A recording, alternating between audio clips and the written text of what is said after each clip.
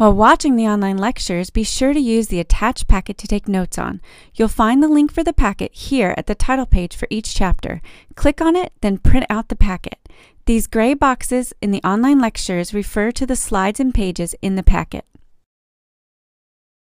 In this online lecture, we're going to talk about other ways to represent an sp3 hybridized carbon in organic chemistry. Up to this point, we've been representing an sp3 carbon like this.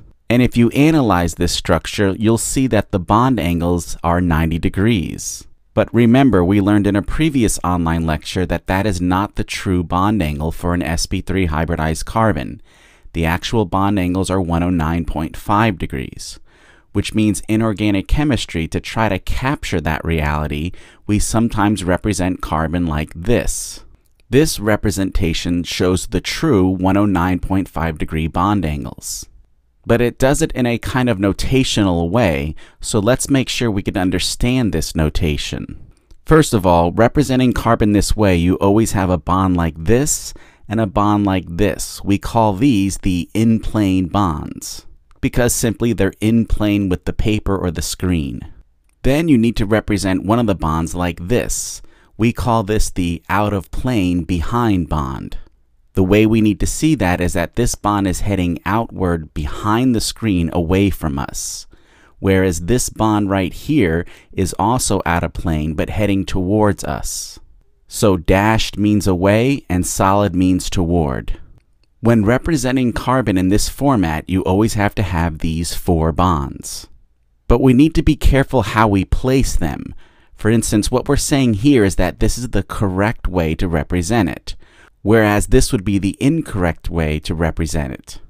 Notice both these representations have the two in-plane bonds and they have the two out-of-plane bonds. But here's something else I'd like you to know. The two in-plane bonds are always going to be adjacent to each other, and the two out-of-plane bonds need to be adjacent to each other as well. Notice that's what's wrong with the structure on the right. We have an out-of-plane bond that is between the two in-plane bonds. So as long as you follow these rules, you can represent this carbon any way you want. In fact, let me show you some examples here. Later on, we're going to be looking at molecules like this. Look at this ring and notice the top carbon that has the methyl on it. That carbon is represented in the correct format. Notice, he has an in-plane bond right here, he's got an in-plane bond right here. And notice he also has the out-of-plane bond going to the back and the out-of-plane bond coming out, and notice both these bonds are adjacent to each other. The same is true for the bottom carbon. The bottom carbon has his in-plane bonds here adjacent to each other, and the out-of-plane bonds adjacent to each other. So it satisfies what's necessary to represent carbons using this notation. However, let me show you another example here. Pretty soon this has to mean something to us. And let me show you how to interpret it. For instance, let's focus on this carbon right here. First, we would have to know that there is a carbon there. It is a bend point in that line. And let's say we wanted to get a better idea of what's going on around that carbon. Well, notice he would have his one in-plane bond here and another in-plane bond right here.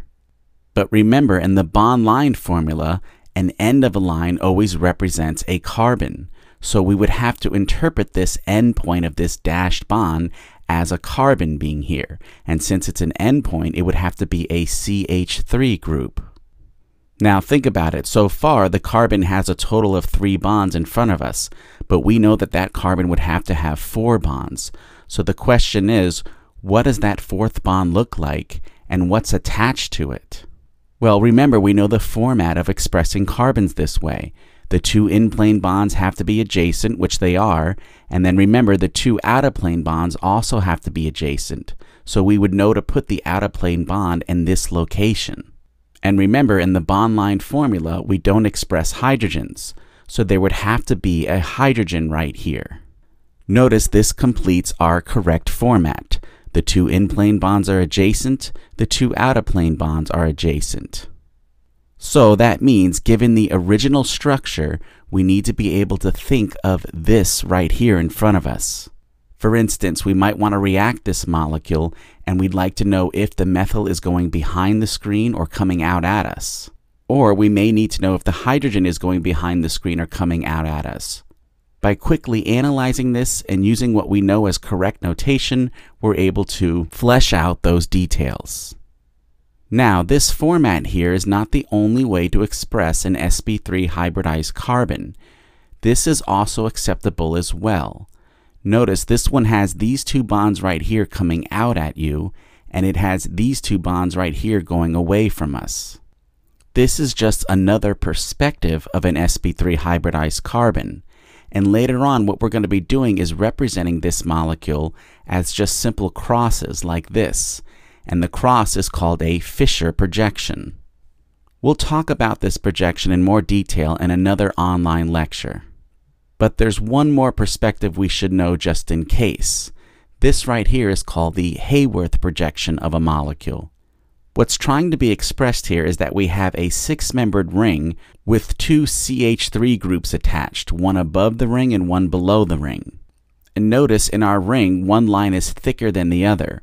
What this is trying to create is the illusion of this bond right here coming out at you like this. Take a few seconds and make sure you see that particular geometry. There are some cases in organic chemistry where we're going to want to know the Haworth projection in order to get to a particular answer. This skill, like many others in this section, are all going to be very intuitive very soon.